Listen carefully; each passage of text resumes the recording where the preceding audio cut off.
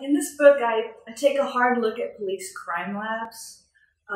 There have been many problems nationwide over the years with the work done in these laboratories, which is really critical to the criminal justice system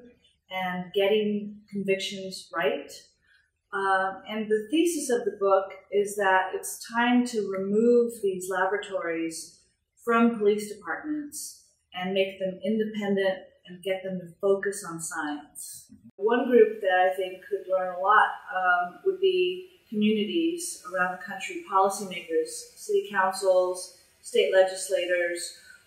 because we have these laboratories that exist within local police departments, state police departments, federal, and I think the people in charge of